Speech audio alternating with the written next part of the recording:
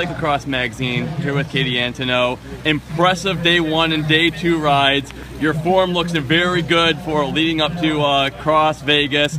Any other preparations going in your head through a week and a half from now? Yeah, I think just I have the fitness I want going into Vegas, and I think just keeping the mind right and keeping that good mental attitude is all I can do to help myself try to have a good ride in Vegas. And so yeah, I'm excited for it. Cool. Yeah. Do you think there's a lot more pressure than typical on American riders leading into this World Cup?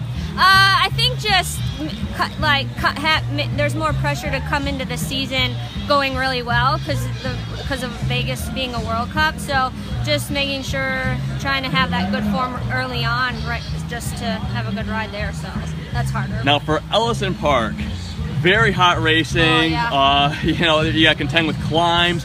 What were the biggest things going through your head and the biggest things you had to manage for both days?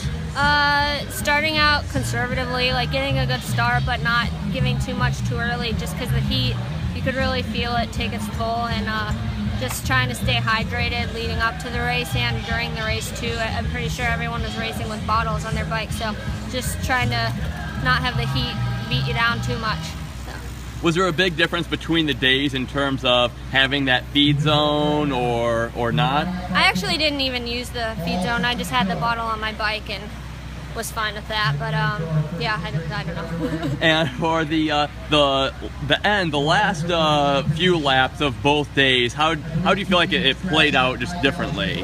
Yeah, today it's split up quicker. I think with three to go, or from the beginning it was already gaps, but 3 to go really separated a lot more than yesterday, and it was just Meredith and I till the last half lap. So yeah.